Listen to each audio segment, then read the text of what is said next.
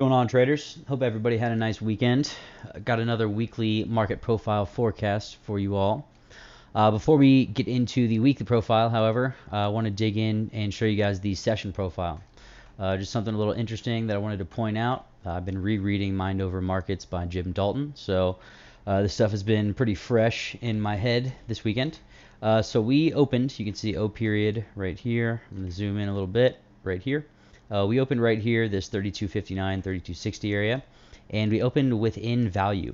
So when we open within value, that typically signifies acceptance, which means that the market is balanced and that the sentiment from the previous session, which is Friday, this is last Friday's session, has not changed very much. So it's going to be interesting to see if we move back down and New York session tomorrow morning opens up with acceptance or opening up within value. But I just wanted to point that out, and it's an interesting thing to watch for, especially in a New York session, because the risk and the opportunity are fairly low in a market that opens within value. However, something that Jim Dalton talks about is when a market opens and builds value within the previous day's value area, it's possible very early on to make a rough estimate of the day's range potential. So I am actually going to make a completely separate video explaining how to gather that rough estimate for the range for the the next day's potential or for the next session's potential, because that's a little more in depth and a little bit more advanced. So with that, let's hop into the weekly profile and we'll see what we got here. So once again, we opened up, right around this level. We actually opened up below the initial balance for the week of September 21st. And you can see, once again, as I've mentioned in my previous weekly forecast, that the new weekly profile does not start to populate until New York session begins on Monday. So that's why we're working with last week's profile still. So with that said, I'm going to be looking for acceptance above this area, this 32.85 area, on a grander scheme for the week moving forward. If we can get accepted and do business, spend some time above 32.85, you can see this matches up with the value area high from the week of September 21st as well, and value area low from the week of September 14th, and then we got the weekly low at 32.9825 from the week of September 7th. So we do have quite a bit in this area. So I could even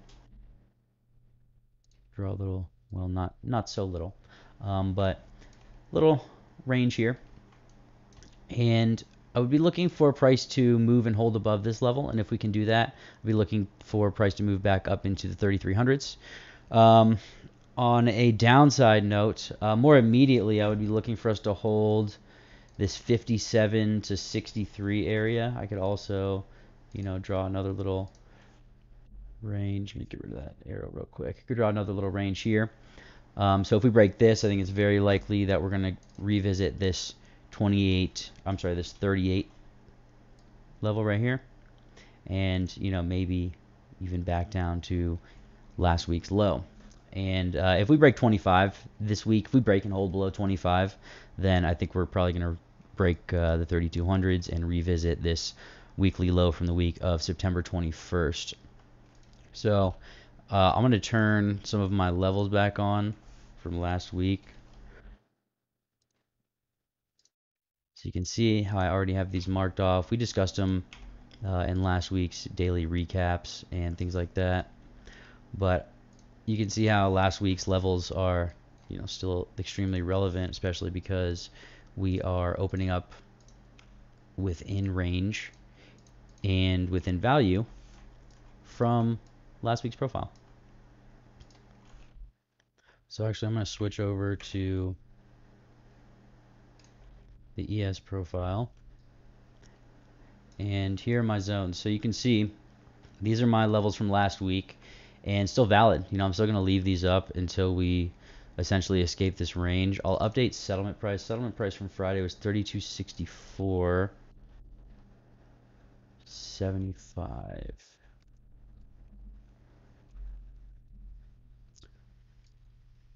That was what, the 30th? Okay.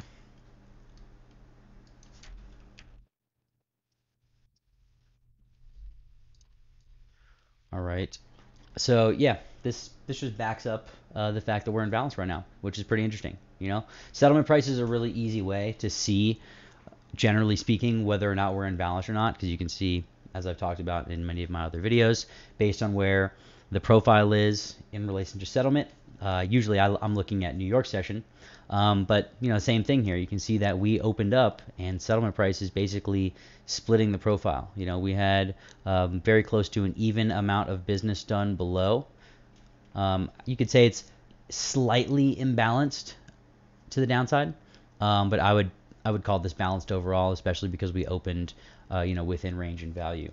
So that's something that I'm going to be looking for. It's going to be interesting to see if we kind of fill out this area more, and if we do, then I think it's pretty likely that we see a bit of ranging, possibly a move up and some ranging in this area, but that's really just speculation on my end.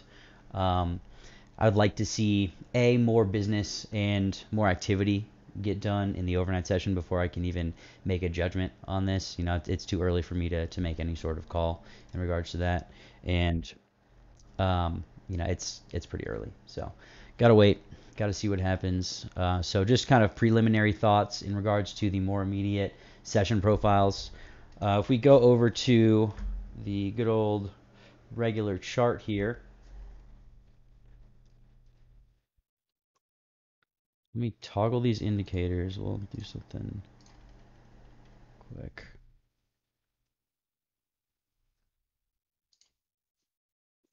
Toggle the indicators, and I'll put the drawings back on.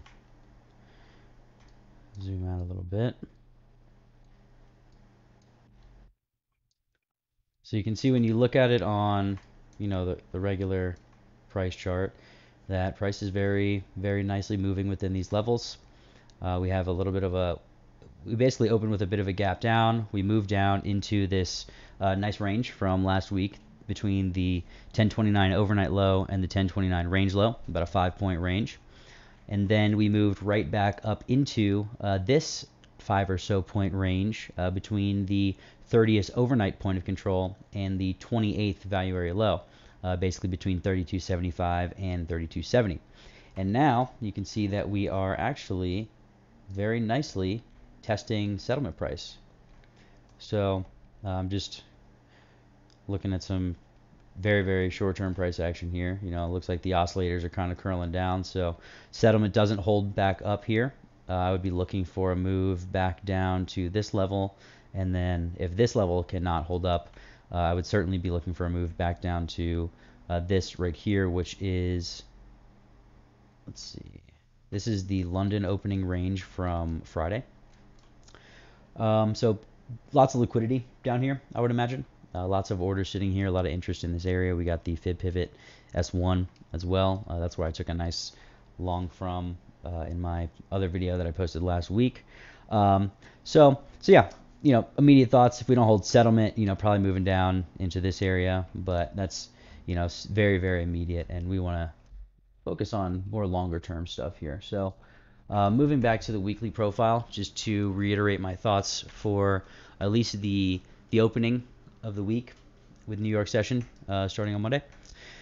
I would be looking for this level to hold to the upside most immediately, 63 to 57. If we don't hold this level, I think it's very likely that we're moving back down to this area right here, 38 to 28. If we break 28, very likely we see this, 23, 25, and if that doesn't hold, then we're probably going down another 20 plus points, I would say, under 3,200, or at least to test that 3,200 level. On the upside, I would like to see price, well, first of all, price has to hold this level, get acceptance above it, right, which we're technically doing right now. But more importantly, I want to see it in New York session, because that's where the volume comes in, and that's where the real price information gets laid out, essentially.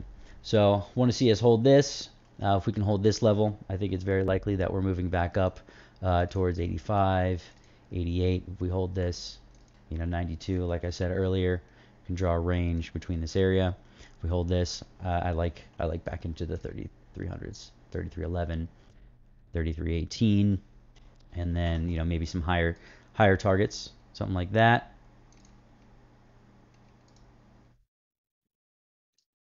Something like that, perhaps, somewhere in this range. I usually don't like to draw my ranges like bigger than 10 or 15 points. But weekly, that's really nothing for a weekly range, to be fair. So I'll leave it right here.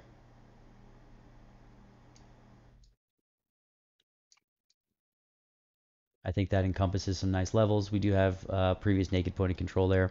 So, and we have a big old gap in the profile here. So furthermore upside targets, I would say that we're filling this gap if we do get above this 3326 level, very, very likely. So those are my thoughts for the coming week. And with that said, it's going to be a very interesting week with the election coming up.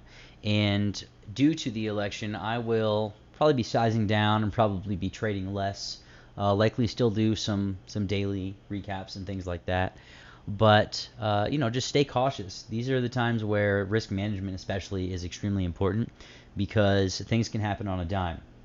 Of course, things can happen on a dime at any moment, but especially when there are such large outside sources that can have an effect directly and immediately on the market, like the U.S. presidential election. It's pretty big. So manage risk properly. Make sure that you are sizing down. To be honest, if I'm going to be trading at all, I'll be sizing down just to be safe.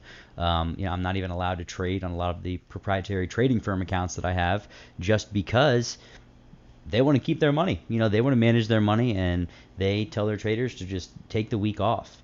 When you're trading with a prop firm, they don't want you trading during an election. They'd rather just protect that capital and get their traders back in the market in a time where they are more confident that their trader's edge is going to work and work well. So keep that in mind. If you guys are struggling in the markets this week, it's okay to just take a break.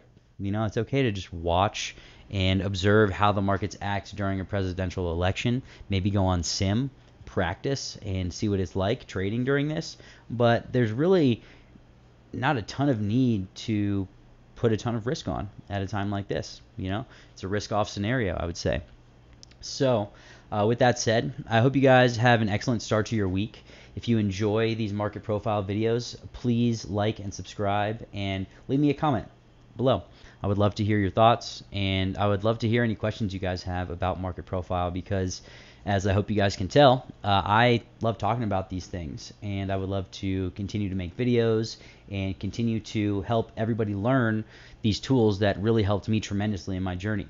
So with that said, please check out the description below, where you can find access to our free Facebook group, where you can find my daily trade plans based on market profile. You can also find access to our website, where you can get one-on-one mentoring with me. You can also get access to our private Discord group, where you can watch myself trade every day at 9:30 a.m. Eastern, Monday through Friday, as well as access our proprietary indicator package, which you have seen in this video a little bit.